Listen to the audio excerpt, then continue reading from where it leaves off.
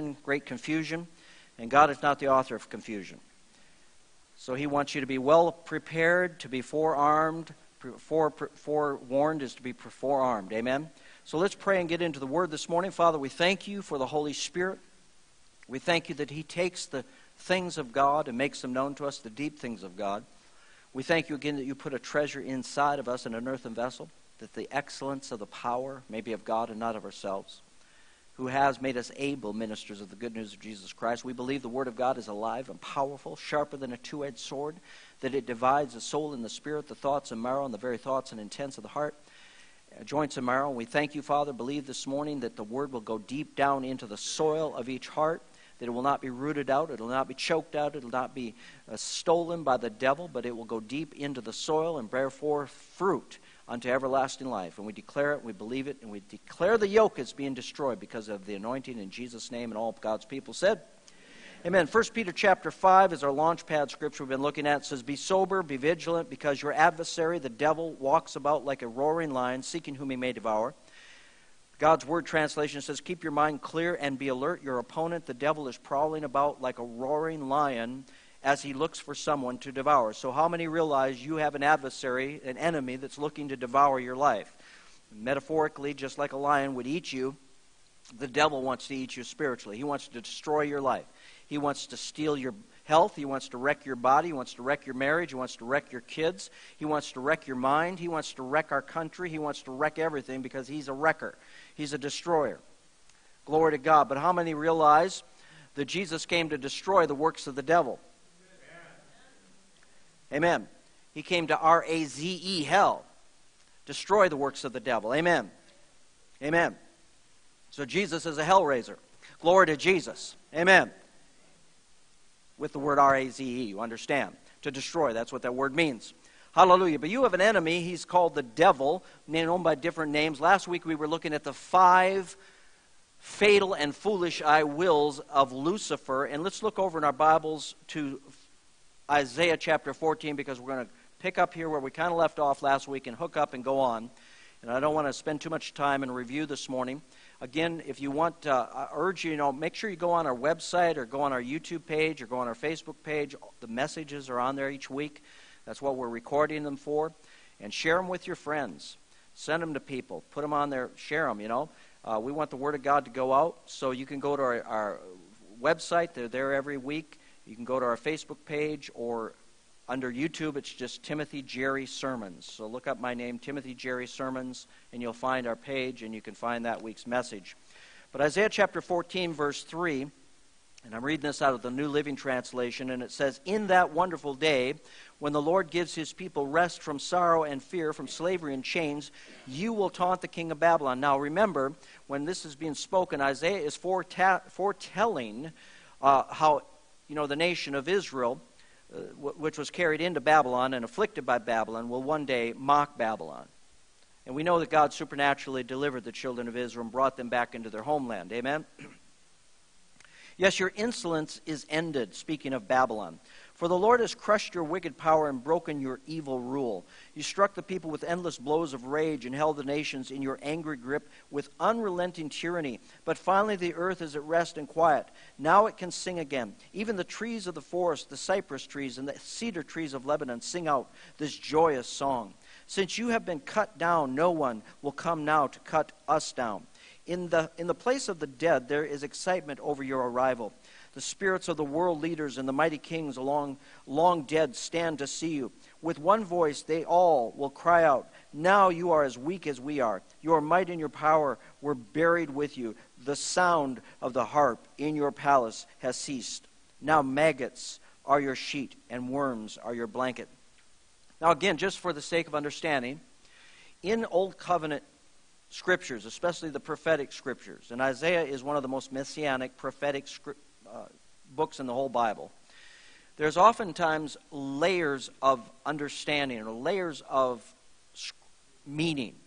You will oftentimes have the immediate proclamation against a nation or against a people or against a situation. You'll have that which has a historic meaning at that moment. But oftentimes along with that, there's also another layer of prophetic meaning that is beyond the initial. And that's what we're seeing here in Isaiah, because Isaiah is not just speaking about a nation called Babylon. I believe he's also speaking about Lucifer, about Satan, about this being that fell from heaven. And again, just for the sake of review, God did not create Satan. He did not create the devil. He created an angelic being named Lucifer, who rebelled against God, was thrown out of heaven, banished from the throne room of God, and led a rebellion against God where 1/3 of the angelic hosts were called and pulled out of heaven by him, and he became a fallen angel, a fallen being, a rebel. He was the one with which original sin came into being. He's the one that brought Adam and Eve into temptation and sin and darkness. He's the one that plunged the whole human race into sin. And he is the one that destroys nations. One of the things we're going to get into, and hopefully next week, we're laying a foundation in these first 3 weeks. Next week we're going to start getting into spiritual warfare, because that's what this series is about. It's about this warfare that we're engaged in. And again, whether you like it or not, whether you admit it or not, whether you believe it or not, you're in spiritual warfare, just by nature of being on this planet. Again, there are two diametrically opposed kingdoms, the kingdom of God and the kingdom of Satan. These kingdoms are as opposite as east is from the west. The kingdom of God is a kingdom of love, a kingdom of light, a kingdom of blessings, a kingdom of goodness. Every good and perfect gift cometh down from above, from the Father of lights, with whom is no variableness, neither shadow of turning. The kingdom of the devil is destruction, it is darkness, it is oppression, it is painful, it is sickness, it is disease, it is every foul and vile thing that you could imagine. It came from one person, one being, and that is Lucifer. That is Satan, who fell from heaven, was cast out of heaven. He is our advocate. And since the fall of man and since the beginning of nations, clear back in the book of Genesis, there is a demonic horde or demonic beings who rule the atmosphere around us. And these demonic beings can get into nations, they can get into cities, they can get into areas, they can get into people, and they can get into animals. And their objective is to manifest the kingdom of darkness in the world. Their objective is to manifest the devil's will in the planet. That's their objective. And that's why the Bible says the devil, like a roaring lion, walks about seeking whom he may devour, because he can't devour those who know their authority in Jesus Christ. He can't devour just anyone, because we have a greater one that lives in us, and his name's Jesus Christ. God is far, far, far superior than the devil. And when Jesus arose from the dead, he stripped the devil of his authority that Adam had delegated to him or relegated to him when he fell. He stripped his dominion. One day, the enemy will be put under feet. But that day is not quite yet. Amen. Now, he has been put under our authority. We do have authority over the kingdom of darkness and demonic forces. But I just want you to realize that what Isaiah is speaking about here is he's referring to Babylon, because Babylon is the satanic epicenter of the devil's kingdom.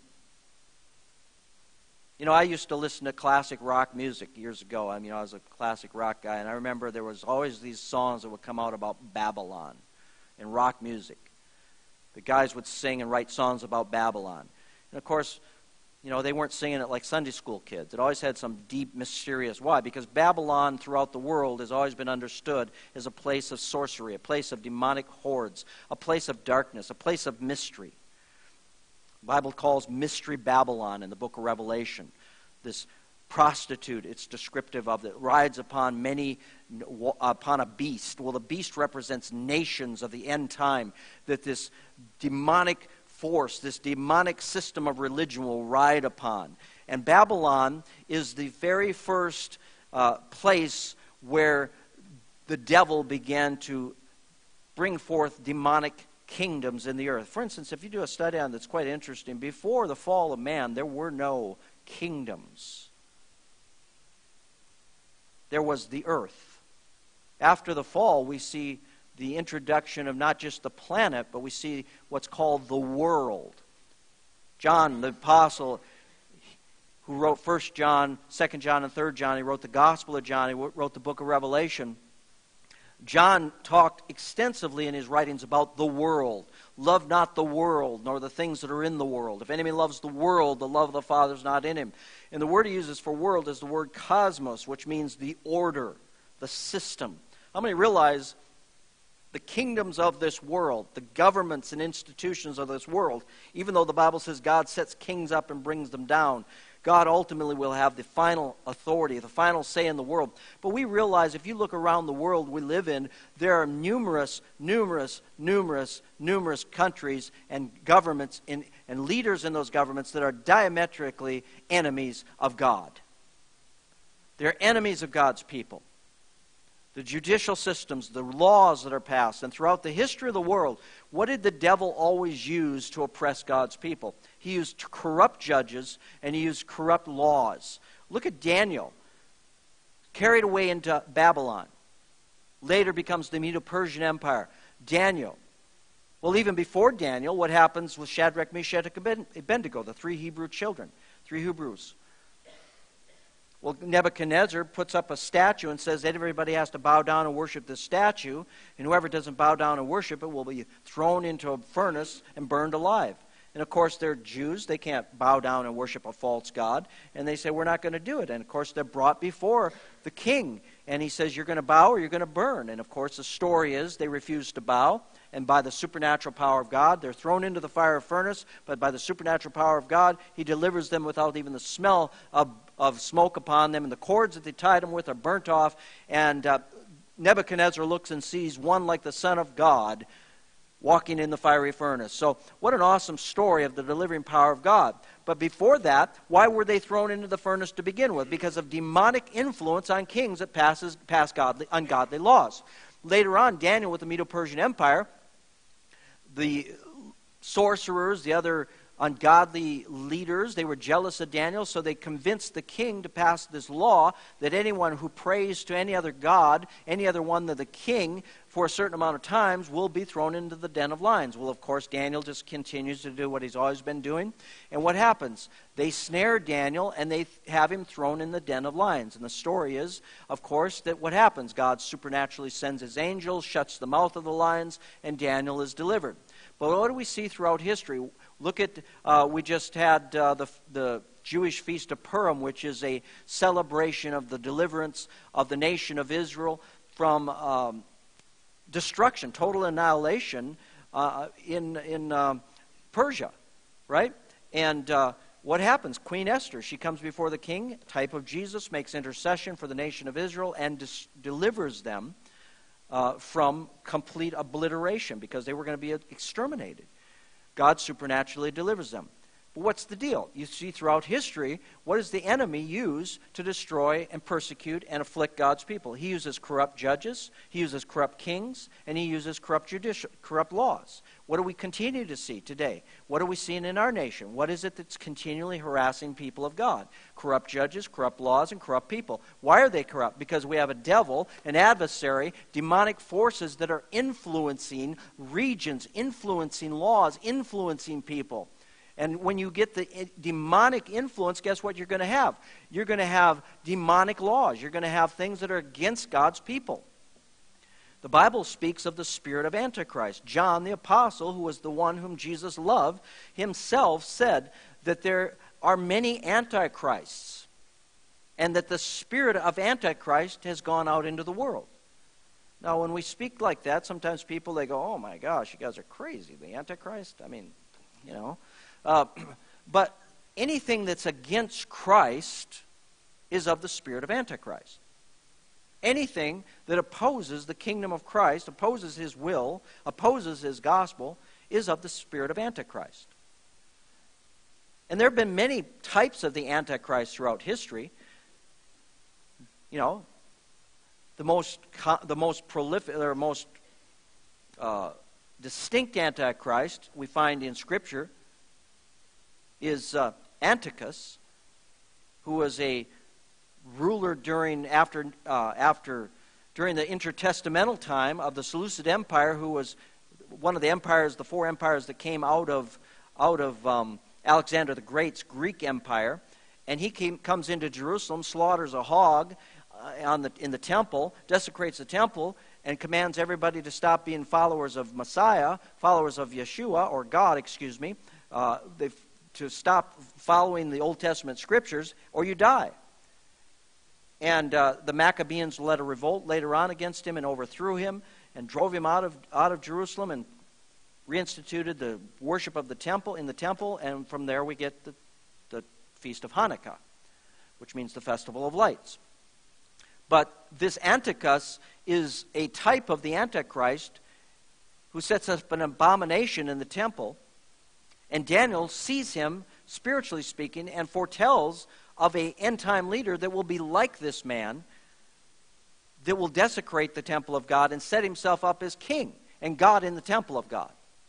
So anything that's of an opposing thing to Jesus and his kingdom, or God's word, is of Antichrist. And so we see many types of Antichrist throughout history. Adolf Hitler was a type of the Antichrist. Somebody said that there has been a type of the Antichrist in every generation. And what does the Antichrist do? Well, he's anti-Christ. He's against Christ. That's what it means. To be anti-Christ, he's against Christ. He's against everything there is to know about Christ. He's against Christ's people. Where does that come from? It comes from the devil. It comes from the kingdom of darkness. One day, ultimately, there will arise a ruler, a leader in the world who will be the ultimate fulfillment of the Antichrist, and he will be so completely demonically, satanically possessed, and he will carry forth the devil's will in the earth to the utmost. And we're living right next to those days. Amen. Well, our message isn't about the Antichrist. Our message is about the devil. But I would simply wanted to tie this in to make you realize that Babylon, the nation and the city of Babylon, has been the epicenter of demonic forces in the earth since the fall of man. Now, this began, of course, with the Tower of Babel, right? And I don't want to get too ahead of myself, but sometimes people think that the Tower of Babel was this huge tower that they built like a skyscraper, and it was because it was so tall they were trying to reach the heavens. But that isn't what it was about at all. The Tower of Babel was a ziggurat. In a ziggurat, you can find ziggurats in Mexico. You can find ziggurats down in South America. The Incas, the Mayans had ziggurats, and a ziggurat is a staired, looks like a pyramid, but it has stairs going up, and you've seen them in history. I don't have a picture of one in my notes this morning. But a ziggurat basically is a place where they would worship and try to foretell the future and try to worship their gods. And in the Tower of Babel, what they were really trying to do is build a monument, an epicenter to man and to the kingdom of darkness. And they were trying to unite the human race against God. And God confounded their languages so that they couldn't. And it was from that time that the people were spread throughout the world. Well, last week we looked at, again, in Isaiah chapter 14. If you turn there, please, with me. We'll pick up here, and we're going to look at this again today. We looked at the 5 foolish and fatal I wills of Satan, or Lucifer, when he was in heaven. And in verse 12 of chapter 14, God's speaking to Lucifer. And the word Lucifer really means, in the Latin Vulgate, it really came from the Latin Vulgate for the word Venus, the planet Venus. But it is apropos and applicable, and most conservative Bible scholars that I've ever read anything after agree in consensus that when Isaiah is speaking of Lucifer here, he's speaking about this fallen being. Amen. And it says here, and this is the New Living Translation, so it doesn't use the word, it used the word shining star, or day star, which is also a name given to Christ in the New Testament. But again, what is Lucifer's? What was his objective? To become like God, to be God, to take the throne of God. So verse 12, it says, "How you are fallen from heaven, O shining star, son of the morning. You have been thrown down to the earth, you who destroyed the nations of the world. For you said in yourself," and again, here, who is he speaking to at the moment? Babylon. Who's the spiritual application to? The devil. Lucifer, who was in heaven. And this is what he said, "For you said to yourself, I will ascend into heaven. I will exalt my throne above the stars of God," or the angels of God. "I will also sit on the mount of the congregation on the farther sides of the north. I will ascend above the highest heights of the cloud. I will be like the Most High." Do you notice something about these declarations? They're full of I. Because that's what Satan's heart is full of himself. He was perfect, the Bible says, until the day that iniquity was found in him. And what the enemy was really guilty of, his initial, original sin, was coveting or wanting something he had no right to have. Pride and covetousness. He wanted a position that was only God's and God's alone. You notice how when he tempted Eve in the Garden of Eden, what's he say to Eve? You will be like God. Well, she already was like God. But what does he plant in Eve's heart? What does he plant in Adam's heart? What does he plant in every human being's heart? This idea that you should have something that is forbidden. Something that God says you should not have. The enemy wants you to believe that I should have it. Do you notice what came into the human race when sin came into the human race? Every child born into this planet, you don't have to train them, you don't have to coax them, you don't have to encourage them to resist the word no. If you know anything about toddlers will by nature, if you say no, they'll just make a beeline to do what you don't want them to do. Where did it come from? It came with the fall. Their very nature, the very darkness of sin, and I'm not saying a toddler is a sinful being because children, they don't know the difference between right and wrong. But it is built within the human DNA of darkness that came into our being when the sin came into our being and the fall came, to just want to disobey, to rebel. Our culture today thinks that liberty is the freedom to indulge sin. Our culture thinks today that freedom is the liberty to do whatever I want to do. But that's not freedom, that's bondage. Because if you are allowed to do anything you want to do, you're going to destroy yourself. And that's what we have going on today in our country, where we have people all over the place that think, well, I should be able to do anything I want to do, and no one should be able to say it's wrong. And if you try to tell me it's wrong, you're hateful and you're a bigot and you're judging me and, oh, how dare you say it's wrong. Well, God says certain things are wrong. And you can go ahead and do it, but you're going to pay the price. It's going to cost you. And it's costing our world. It's the wages of sin is death.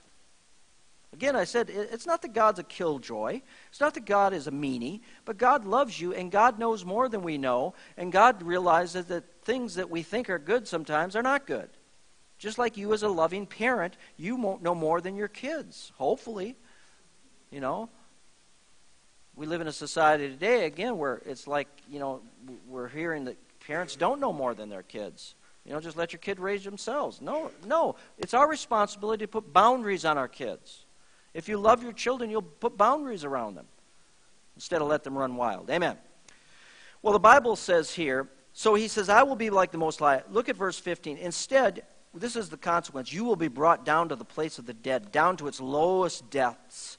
Everyone there will stare at you and ask, can this be the one who shook the earth and made the kingdoms of the world tremble?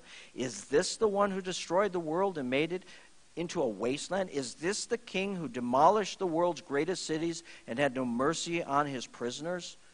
Sounds like the enemy. Because this is exactly what his kingdom is doing. It is decimating the world. I mean, if you want to look and see what the kingdom of darkness looks like, just look at what's going on in the nation of Syria today. Look around the Middle East today, where ISIS and these demonic hordes are running rampant. You'll see what the kingdom of darkness, this is what the devil wants to do. He wants to kill, steal, and destroy. He is in the business of hurting people, wounding people, maiming people, bringing people into bondage, and ultimately killing you and sending your soul to hell. That's what he wants. He despises you. He hates you with everything that's in him, because his very nature is hatred and lies and deception. And the only way he can attack God and hurt God at all is by hurting God's creation, because God loves people. The devil can't hurt God. What can he do against God?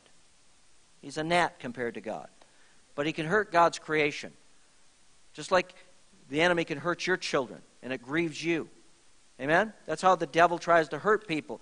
If he can't hurt you, he'll hurt the people you love. If he can't get you, he'll attack your family. He'll attack your children. He'll attack your wife. He'll attack your husband. He'll attack your friends. He'll attack the things you love. That's what the devil's all about. He's about attacking and destroying the very things that your heart is fixed upon. That's why Jesus said, make sure that your treasures are in heaven, not on this earth. Because everything on this earth is open, can be attacked by the devil. And he does. Amen. So the world's going to look at this being and say, you're the one that destroyed the nations and brought them to ruin? They're going to be kind of surprised when they finally do see him. Verse 18, the kings of the north nations lie in stately glory, each in his own tomb. But you will be thrown out of your grave like a worthless branch, like a corpse trampled underfoot. You will be dumped into a mass grave with those killed in battle. You will descend to the pit. You will not be given a proper burial, for you have destroyed your nation and slaughtered your people. The descendants of such an evil person will never again receive honor. Now, God, dualistically, I believe, is speaking not only of the nation of Babylon, but he's also speaking of Satan. And God parallelism, the parallelism here that is used throughout Hebrew Scriptures, is that just as you are going to see the desolation and desecration and demise of the nation and city of Babylon, you're going to see the desolation and desecration of Satan himself. God prophetically, and we're going to look at this in a moment, God prophetically said that the nation of Babylon would never be rebuilt. The city of Babylon would never be rebuilt. And you know that it never has been, and it never will be. Amen. It says, kill the man's children, verse 21, let them die because of their father's sins. They must not rise and conquer the earth, filling the world with their cities. This is what the Lord of heaven's armies say. I myself have risen against Babylon. I will destroy its children and its children's children, says the Lord. I will make Babylon a desolate place of owls, filled with swamps and marshes. I will sweep the land with a broom of destruction. I, the Lord of heaven's armies, have spoken. Why is God so adamantly opposed to Babylon? Because Babylon represents the epicenter, again, of Satan and his will in the earth. The Bible says that Babylon is a haven of demons, a haven of witchcraft, a haven of darkness.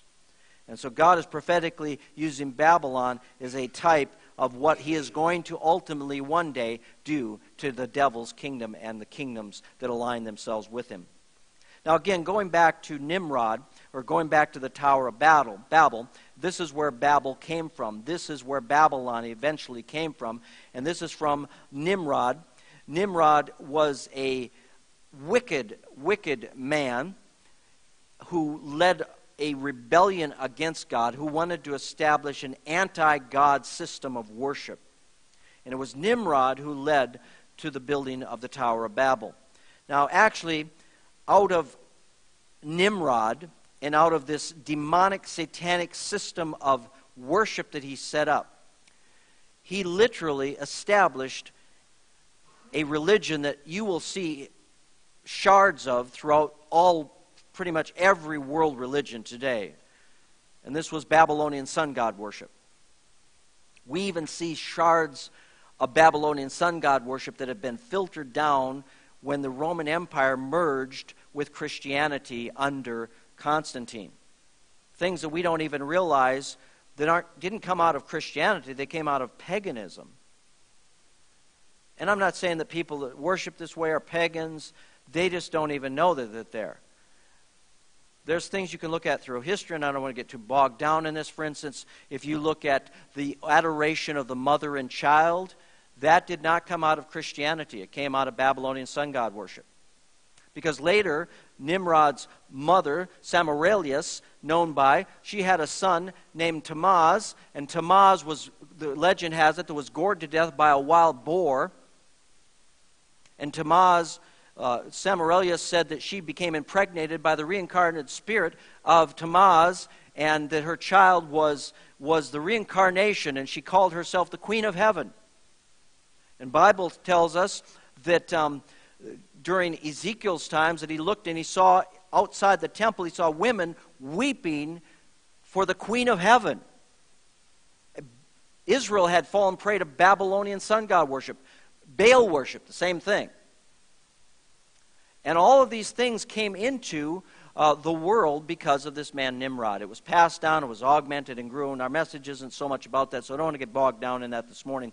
But the Jewish historian Josephus says, now it was Nimrod who excited them to such an affront and contempt of God. He was the grandson of Ham, the son of Noah. He was a bold man and of great strength of hand.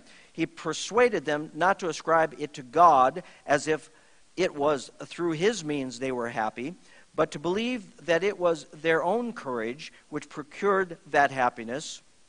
He also gradually changed the government into tyranny, seeing no other way of turning men from the fear of God, but to bring them into a constant dependence on his powers. Man, doesn't that sound like what you see through governments throughout the ages? Tyranny, making people wards of the state so they can control you.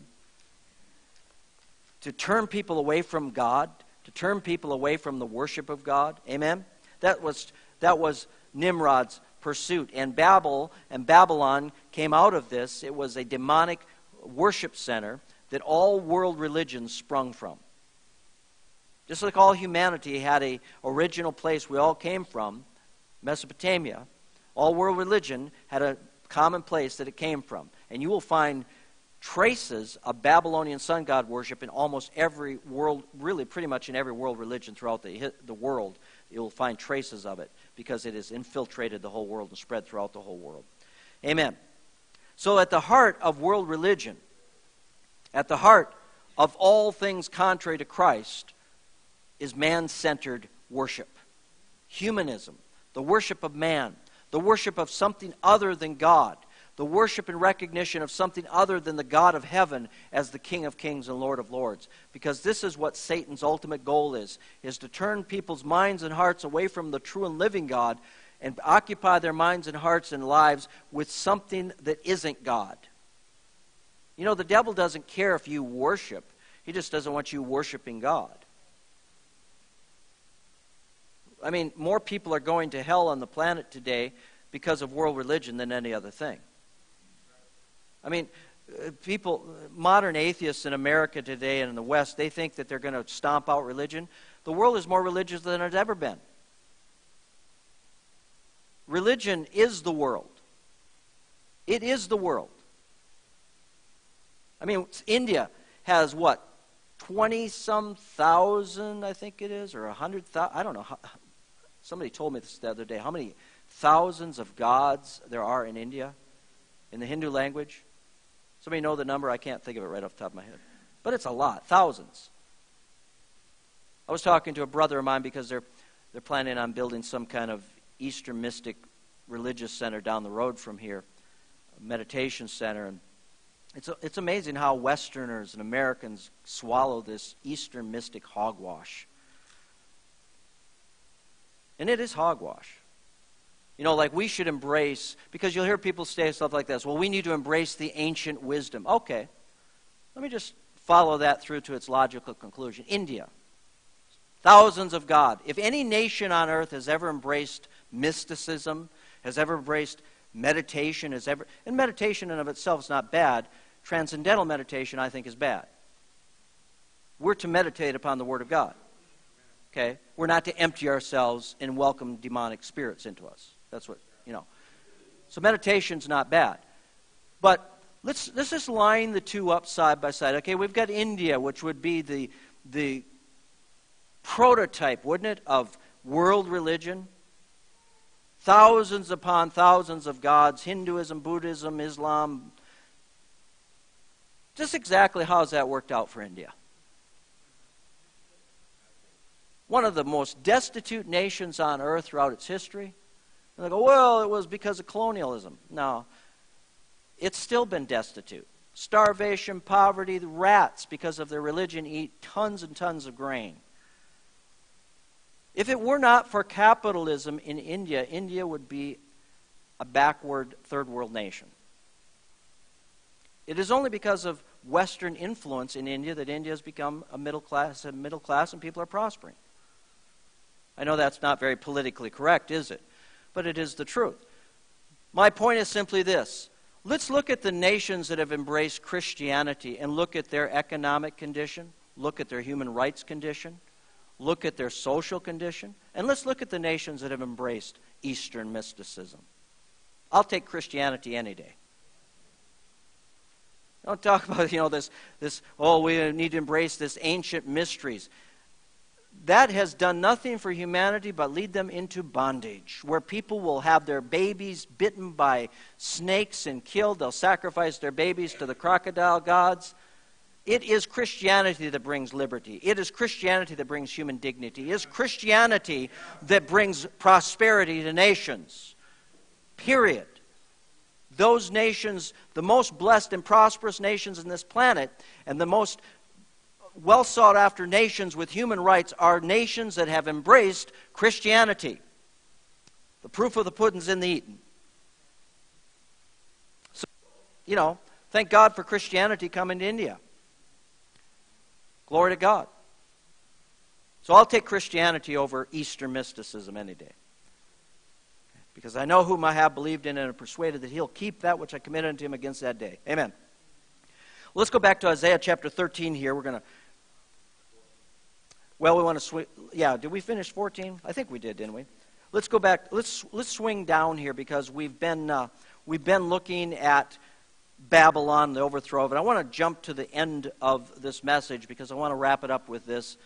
And that is Lucifer's, or Satan's ultimate end, because he's not Satan anymore. Ultimately, we're going to see what happens to him. Look over in the book of Revelation, chapter 14, because this is what's going to happen to Satan and his kingdom, and all those who are associated with him. And it says in Revelation chapter 14, verse 6, "And I saw another angel flying through the sky, carrying the eternal good news to proclaim to the people who belong to this world, to every nation, tribe, language, and people. 'Fear God,' he shouted. 'Give glory to him.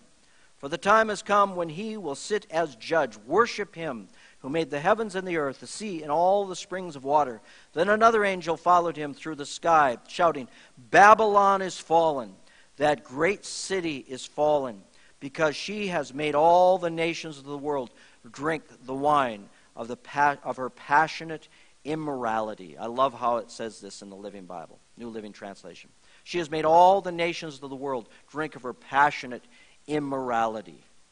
Now, throughout Scripture, harlots, prostitutes are predominantly used as types of satanic religion. Because, why? Because the very nature of prostitution is something that's illicit. It's something outside of the boundaries of God, and everybody understands that. I mean, not everybody, but the point is, as a believer, we understand that of sexual immorality, that would be the furthest thing outside of the boundaries of God's prescribed way. Amen? And so we get a clear picture of when the Bible uses a prostitute as something representing religion. We get a picture of this is something that has no fidelity. The Bible says a prostitute, or a seductress, she commits her seductress, and then she wipes her mouth and says, what have I done wrong? The point of it is the Bible uses this as illustrative language, so we get a clear word picture here. And what's the word picture we're getting? That this end-time demonic satanic kingdom will be ripe, full of religion. I believe, personally, that what we're seeing happening in the Middle East today with radical Islam is a precursor to the Antichrist kingdom of darkness. Do you realize that the followers of ISIS believe they're doing the will of God, Allah? Allah Akbar, as they cut people's heads off, as they rape women and children and crucify little children in the name of their God. There is no mercy with these people. And people say, well, that's not really Islam. Islam's a religion of peace. Then you need to go see Osama Dakta, who's coming to Radisson Evangelical Free Church next Friday, the 13th. Osama Dakta, who's on VCY America, who is Egyptian-born, speaks about Islam, and he truly points the picture of what really Islam is, and it's not a peaceful religion at all. The Quran is not peaceful. Oh, yes, it is. People that say that don't know the Quran. They're just mimicking what people say about Islam. Well, I know Muslims. Not all Muslims are hateful. Of course they're not. Because most Muslims in America aren't practicing Islam.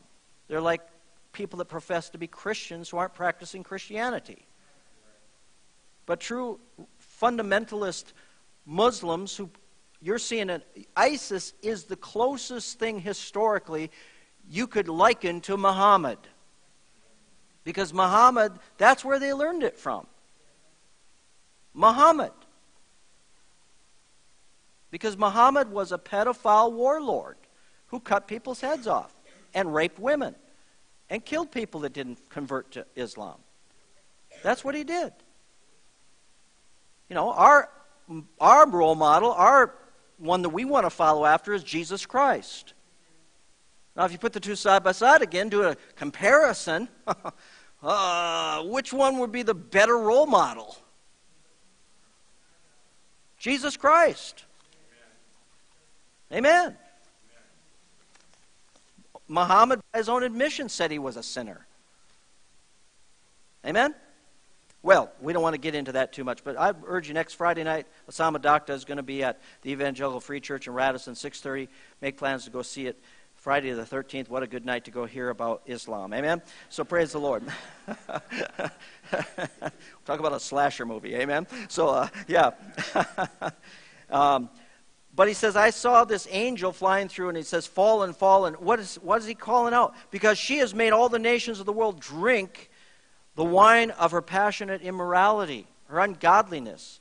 Then a third angel followed them, shouting, anyone who worships the beast and his statue, or who accepts the mark in his forehead or in his hand, must drink the wine of God's anger. It has been poured full strength into God's cup of wrath, and they will be tormented with fire and burning sulfur in the presence of the holy angels and the Lamb. The smoke of their torment will rise forever and ever, and they will have no relief day or night, for they have worshipped the beast and his statue and have accepted the mark of his name. Now, we're not going to get into the mark of the beast, but basically what they're saying is anyone who has followed after the devil and his kingdom are going to receive the devil and his kingdom's reward, which is death, destruction, and eternal torment in the lake of fire. In other words, you don't want to have anything to do with the devil. Amen. Revelation 19:20 says, and I saw the beast and the kings of the earth and their armies gathered together to make war against him who sat on the horse and against his army, speaking of Jesus Christ. Then the beast was captured, and with him the false prophet who worked signs in his presence, by which he deceived those who received the mark of the beast and those who worshipped his image. These two were cast alive into the lake of fire burning with brimstone, and the rest were killed with the sword which proceeded from the mouth of him who sat on his horse. And all the birds were filled with their flesh. This is speaking of a great end-time battle at the end of the Great Tribulation. This is the battle of Armageddon, where the armies of the world will literally, once again, as deluded as the devil is, think that they're really going to overthrow Jesus Christ. And Jesus is going to descend from heaven in the clouds with great glory, riding on a white horse. He's going to gather his elect from the four corners of the earth, and he's going to destroy the Antichrist armies. He's going to kill them with the brightness of his coming. He's going to capture the Antichrist and the false prophet alive, and he's going to have a tribunal, and he's going to cast them into hell, into destruction. And they're going to be destroyed. And then an angel is going to take hold of the devil, and he's going to bind him and throw him into the abyss, what's called typically the bottomless pit, and he's going to bind him, and he will no longer have access to this planet for 1,000 years. And it's during that time that Jesus Christ will come and set up his millennial 1,000-year reign, and there will be no demonic influence on this planet at that time. None whatsoever. All nations will know that Jesus is Lord. They will beat their swords into plowshares, and they'll practice war no more. And for 1,000 years on this planet, we will have absolute peace. We will have absolute godly reign. God will reign on the planet over the nations. And all nations will know God. All nations will know about God. All nations will know, and won't the Arab nations be in shock in that day because they hate the Jews so much that a Jew is going to rule the world. But at that end of that 1,000 years, Even though God has been on the planet for 1,000 years, everybody on this planet that's born, everybody that's alive, will know who God is. There won't be a question, who is God? But after 1,000 years of God's rule, absolute heaven come to earth, absolute the best life you could ever imagine on this planet, Lucifer, Satan, will be loosed from the bottomless pit, and it says he will go forth and deceive the nations. Now, how in the world could that happen? And why would it happen? And why would God do that? Because God wants to make sure that if you're for Him, you're for Him, and if you're going to follow Him, it's out of your own free will.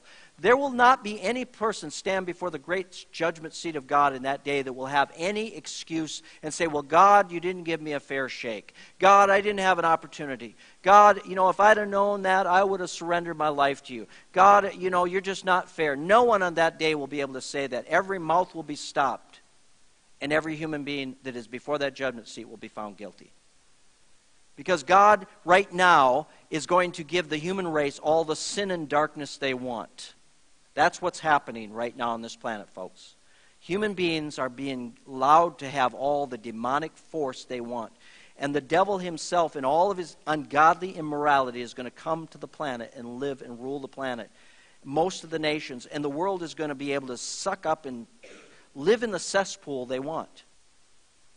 Till the point that it's almost going to destroy the whole planet.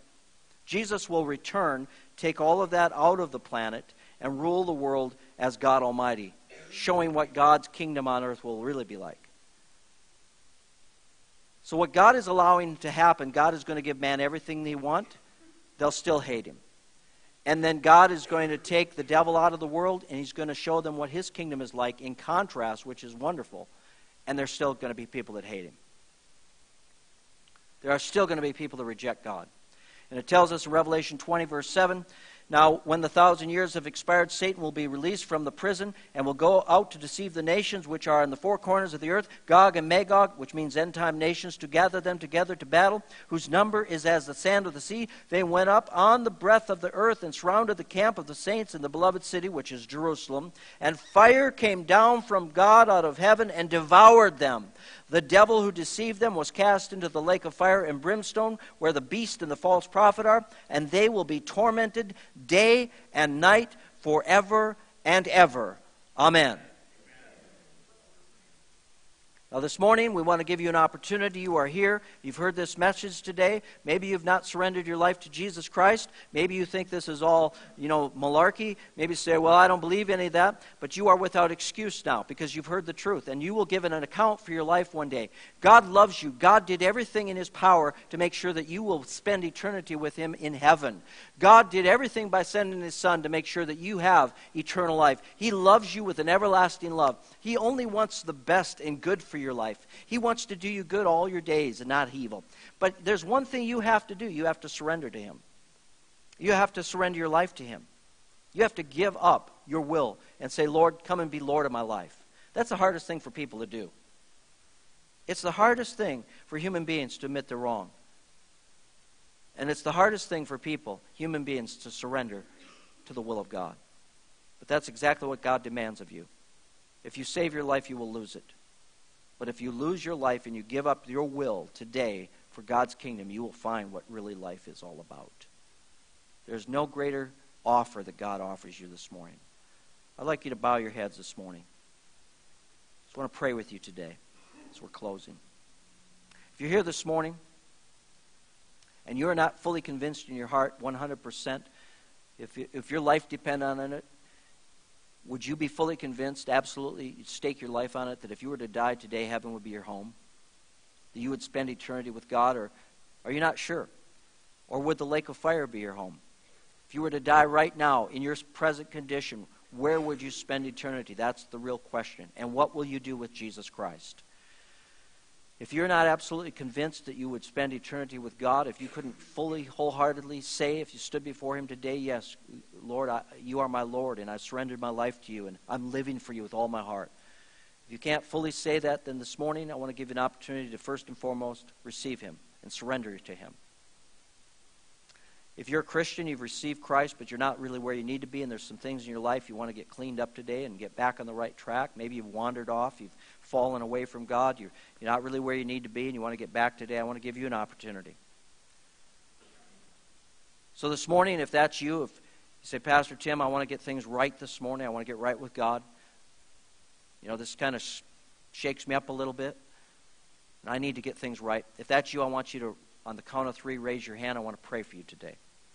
If you, number 1, you want to get your life right with Christ, you've never been saved, you're not sure if heaven will be your home, you're not sure if you'd be saved, these things are written that you might know that you have eternal life. Or number 2, you're a Christian, you have received Christ, but you've fallen away from him, you're not where you need to be, and you want to get that right. So on the count of 3, I want you to raise your hand if either of those are your situation. You want to get right with God, or you're a Christian, you're backslidden. So I'm going to count to 3, and on 3 I want you to raise your hand. 1, 2, 3. Raise your hand. Thank you for those hands. Thank you for those hands. Thank you for those hands. Praise the Lord. Well, the Lord loves you, and the Lord is so excited that you were ready to respond. Now I'd just like everybody to stand up where you are at this morning. We're going to pray together. We're going to pray together. And we're going to pray this prayer of repentance, that we turn from our sin, and we're going to pray this prayer all together with you. Praise the Lord. And I'm not doing that just to make things easier for you, but we're just going to pray it together because we're all we're for you, not against you. Amen? Amen. So let's say this together. Lord God, I have sinned against you. I have broken your commandments, and I deserve your judgment. But I ask for mercy. Something I don't deserve, but Jesus made available for me. I believe Jesus died for my sins, that he was raised from the dead, and is seated at the right hand of God. I believe he's coming back. So right now, according to what I believe, I renounce my sin. I turn from darkness. I renounce the devil and his kingdom and the kingdoms of this world. And I surrender my life to Jesus Christ. Jesus, be my Lord. Take control of my life, my mind, my will, my emotions, and my actions. From this day forward, I will serve you. Give me strength. Give me help. You are my Lord, and I am your child. In Jesus' name, amen. Amen. Glory to God. Now, it's very important. If you prayed that prayer this morning, if have never been a Christian, it's important that you tell people what you do with your life. It's important that you tell people that Jesus is my Lord. Seal the deal, amen? Tell them. Tell somebody today before you leave this building, if you prayed that prayer, hey, you know what? I prayed that prayer and God's good. God's in my life, amen? People will be excited about it. It's not embarrassing. We need to be bold about Jesus Christ, amen? We all prayed that prayer. You know? Amen. I prayed that prayer numerous times in my life. Praise God. So we all need it. Amen? Well, may the Lord bless you and keep you. May the Lord be gracious unto you. May the Lord lift up his countenance upon you. May the Lord bless you in coming in and going out. May you possess the gates of your enemy. Those who come against you one way, may they flee from you 7 ways. May you prosper in all that your hand is put to, and may you abound with every good and perfect gift from the King of kings and Lord of lords. And may the Lord fulfill all the number of your days and those of your children to 1,000 generations. Amen. Well, Father, thank you for the food we're about to receive and the fellowship. We ask that your hand and blessing be upon it. In Jesus' name. You are dismissed. Please come next door to have some fellowship with us.